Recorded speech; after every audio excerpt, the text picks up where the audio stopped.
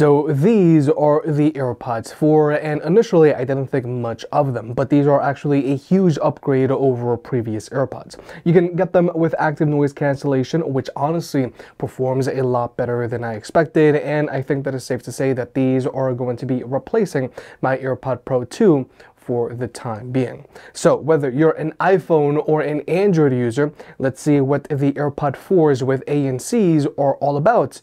And we're also going to see how they compare to 2024's latest ANC earbuds. So first, there's the price. The AirPods 4 without ANC retail for $130, and the AirPods 4 with ANC retail for $180.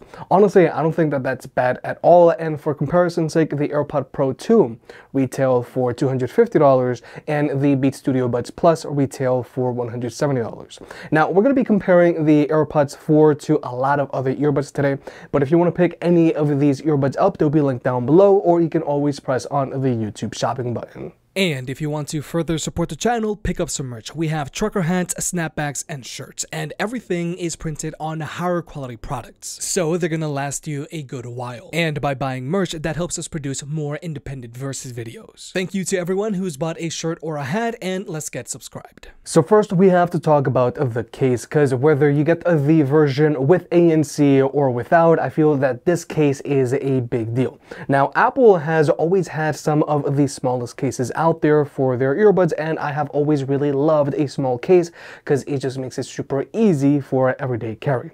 Now, at first glance, this case looks identical to the AirPods 3 case, but surprisingly, this case is a little smaller. Thickness and height-wise, they are about the same, but the older case is noticeably wider than the AirPods 4's case. And overall, the AirPods 4's case is smaller than the original AirPods case because it has a smaller footprint. And more importantly, it's smaller than the AirPod Pro's 2 case, and the Beats Studio Buds Plus case just looks giant compared to the AirPods 4's case. So overall, I can't stress how amazed I am that Apple managed to shrink the AirPods 4's case down even more, because it just makes it even more convenient for everyday carry. And other cases out there from other companies just struggle to compare it to the AirPods 4's new case. And if you were to go with the AirPods 4 with active noise cancellation like we have here, then this case also has a built-in speaker like the AirPod Pro's 2 case, so for when you eventually lose your earbuds, and it is gonna happen, not only are you going to be able to use the Find My network to track your earbuds and case down, the speaker is also going to help you find it. And again, this just adds as to why I'm just so amazed that Apple managed to shrink this case down from the AirPods 3 case, because it's not just smaller, they also crammed in a speaker if you get the version with active noise cancellation. And when it comes to charging, the AirPods 4 case, it charges via a USB-C port, which is to be expected because Apple has finally caved and everything is going USB-C. But also, the AirPods 4 case has wireless charging, so you can throw it onto any Qi wireless charging mat, or you can also charge it up with your Apple Watch's charger, just like how you can with the AirPod Pro 2. And this is another upgrade from the AirPods 3 case, because yes, it does have wireless charging, but you can't charge it using your Apple Watch's charger. And I feel that simply having options is nice. And then there are the Beats Studio Buds Plus case, and this case is just huge and it just doesn't have wireless charging. But then there's the battery life on these earbuds. Now, both the AirPods 4 and AirPods 3 have a combined battery life of 30 hours if you use the AirPods 4 with the active noise cancellation turned off. However, the AirPods 4 have a little less stamina than the AirPods 3. With the AirPods 3, they can go for as long as 6 hours, whereas the AirPods 4, they can go for as long as 5 hours with their active noise cancellation turned off. Now, personally, I don't think that this 1 hour difference is a huge deal, but you might want to be mindful of this, especially if you work retail or maybe in a warehouse, or maybe you do a lot of driving. And with active noise cancellation turned on, the AirPods AirPods 4 can go for as long as 4 hours. And when we compare the AirPods 4 to the AirPods Pro 2, the AirPods Pro 2 have a combined battery life of 30 hours with their active noise cancellation turned on, and the AirPods Pro 2 can go for as long as 6 hours with their active noise cancellation turned on, versus the 4 hours on the AirPods 4 with their active noise cancellation turned on. And with the AirPods Pro 2, you can also extend their battery life by using them with their active noise cancellation turned off. So overall, the battery life to case size ratio on the AirPods 4 with ANC is great because this case is very small and it's packed with features, and it has a combined battery life of 30 hours with active noise cancellation turned off, which is great. However, the stamina on the AirPods 4 is a little less than the stamina on the AirPods 3, but I think it's negligible given the case improvements. But the AirPods Pro 2s are going to give you a considerably better battery life because they have a combined battery life of 30 hours with active noise cancellation turned on, and you can get more out of them if you use them with their active noise cancellation turned off. However, you are going to have to carry around a larger case than the AirPods 4, but I think it could be worth it for some people. Plus, the AirPods Pro 2 case is still super small when compared to a lot of other cases out there. But with the cases out of the way, let's talk about the earbuds themselves. And again, at first glance, the AirPods 4's earbuds look very similar to the AirPods 3's earbuds. There are some big upgrades here as well. The sculpt of the AirPods 4 has been changed from the AirPods 3. The AirPods 4 are a little flatter, the height is a little shorter, and the mouth is a little longer.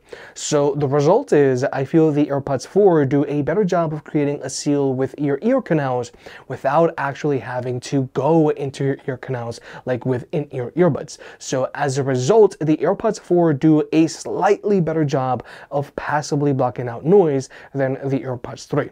Now, the difference in amount of noise being blocked out isn't huge, but it is there. But more importantly, I think the AirPods 4 feel more comfortable than the AirPods 3 because they feel a little less bulky. But since these earbuds don't actually go into your ear canals like the AirPods Pro 2 or like any other in-ear earbuds out there, these aren't going to passively block out as much noise, so your music isn't going to sound as good and noise pollution is still going to manage to get in. But comfort-wise, I prefer these over in-ear earbuds, and they still offer great lockdown without actually needing ear fins, so they don't wiggle out all that easily. And the fact that these don't have ear fins is good because that contributes to them having a small case. Overall, the AirPods 4 are a comfortable pair of earbuds for casual use. Now, when it comes to connectivity, the AirPods 4 work with both iPhone and Android devices, but the AirPods 4 are going to work best when used with an iPhone. As soon as you connect these earbuds to your iPhone,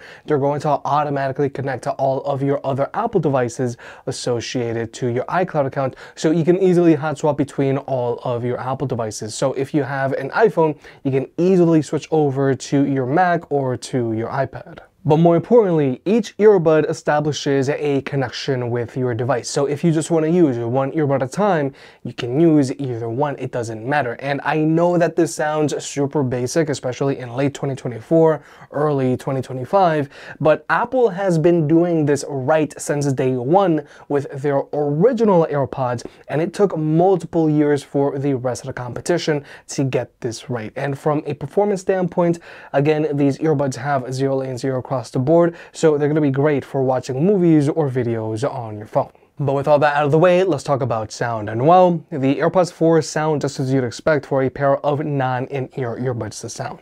The AirPods 4 have a very bass-heavy sound signature, and the bass on these earbuds hits very hard. And the vocals on these earbuds are also very well pronounced so that they can cut through all of the bass. The highs on these earbuds are also well controlled, and they never get tinny, or more importantly, the highs never get ear-piercing.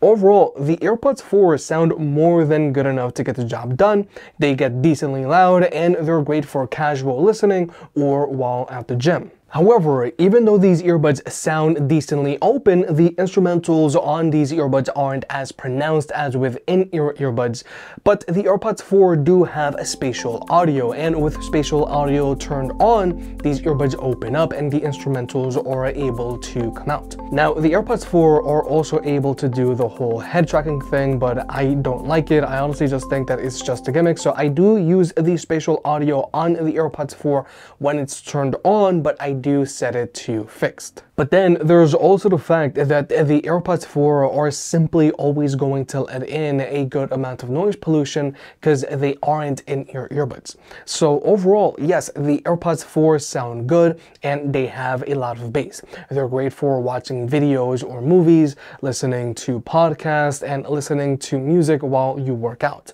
However, if you want better sound quality, then you are better off going with a pair of in-ear earbuds because they are going to passively block out noise pollution and they will allow you to more easily hear the final details in the instrumentals. But I'm not mad at how the AirPods 4 sound. But then there are the MIDI controls on the AirPods 4. Now, just like before, you have the stems that you can squeeze so you can play or pause your music, you can skip through your music, and so that you can answer or reject phone calls. Overall, these stems get the job done, but I've always felt that it feels a little awkward having to squeeze them. But the main thing that I really miss on the AirPods 4 is that you can't swipe on their stems to adjust the volume like how you can with the AirPod Pro 2. But besides that, everything else is the same. There are proximity sensors, so they're going to automatically play or pause your music when you take them out or put them back in, and they have Hey Siri support, so you can activate Siri with just your voice. However, with the AirPod 4s, you can activate Siri by simply saying Siri, just like with the AirPod Pro 2s, whereas with the AirPod 3s, you have to say Hey Siri. And just like with the AirPod Pro 2s, the AirPod 4s also have head gesture controls, so you can nod your head yes or no to answer or reject phone calls. And personally, I am indifferent about this feature. It could be useful in small situations where you need to answer the phone and your hands are full. But besides that, I kind of feel that head nodding gestures are a little awkward. But then there's the active noise cancellation on the AirPods 4, and quite honestly, the ANC on the AirPods 4s has me very excited for the AirPods Pros 3s, because the AirPods 4s block out a lot of noise even though they aren't in-ear earbuds. Now, when it comes to my 2024 ANC earbuds ranking list, in first place we do have the Sennheiser Momentum 4s, which block out a ton of noise, but they also go in super deep into your ear canals, plus they have a really bulky case. Right below them are the AirPod Pro 2s, which are a lot more comfortable. Right below them are the Sony WF-1000 XM5s, which aren't as comfy because their foam ear tips can get a little itchy after a while. Right below them are the Bose QC earbuds, the new ones for 2024.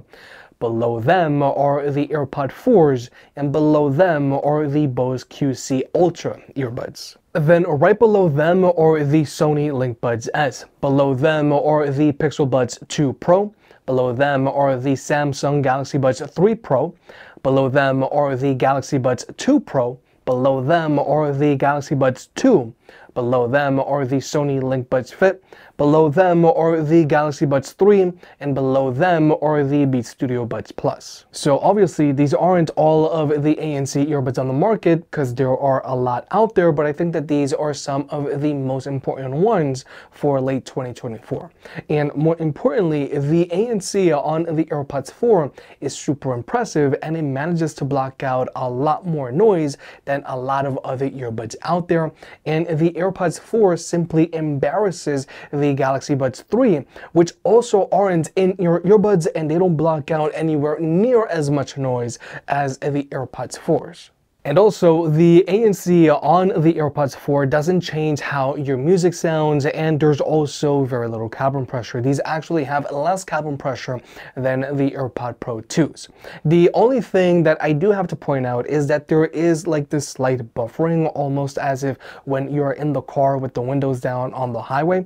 It's very minimal and it doesn't happen all of the time, but I really do hope that Apple is able to adjust this through a future firmware update. But nonetheless, The AirPods 4 managed to block out a lot of noise even though they aren't in-ear earbuds, and they have me super excited for the AirPods Pro 3s. And then there's the Ambient Mode on the AirPods 4, and this is another thing that Apple has always done very well, because the Ambient Mode on the AirPods 4 sounds like you don't even have earbuds in your ears, and the microphone array on these earbuds does a really good job of rejecting wind noise when walking outdoors.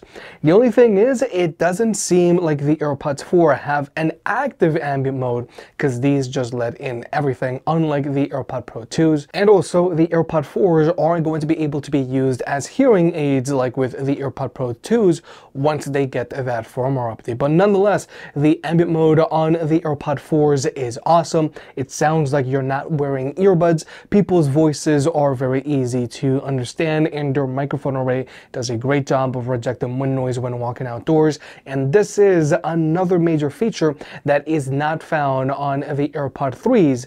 However, the ambient mode on the AirPods 4s are only available if you get the AirPods 4s with active noise cancellation. And finally, here's the microphone test. And this is another thing that Apple has always done very well. They want their earbuds to be super convenient. Now, the microphone on the AirPods 3 sounds pretty decent while in a quiet room. Now, the microphone on the Beats Studio Buds Plus also sounds pretty good, but I can't help but feel that this microphone sounds a little shallower than the mic found on the AirPods 3. But then there's the microphone on the AirPods 4, and this microphone has noticeably better clarity than the mic found on both the AirPods 3s and the Beats Studio Buds Plus. And then there's the microphone on the AirPods Pro 2, and these sound and perform identical to the mic on the AirPods 4. Because both the AirPods Pro 2 and the AirPods 4 do a really good job of dealing with noise pollution. Because with both the AirPods Pro 2 and the AirPods 4s, these are doing a really good job of blocking out this road noise. Because for comparison's sake, if we were to switch over to my lapel microphone,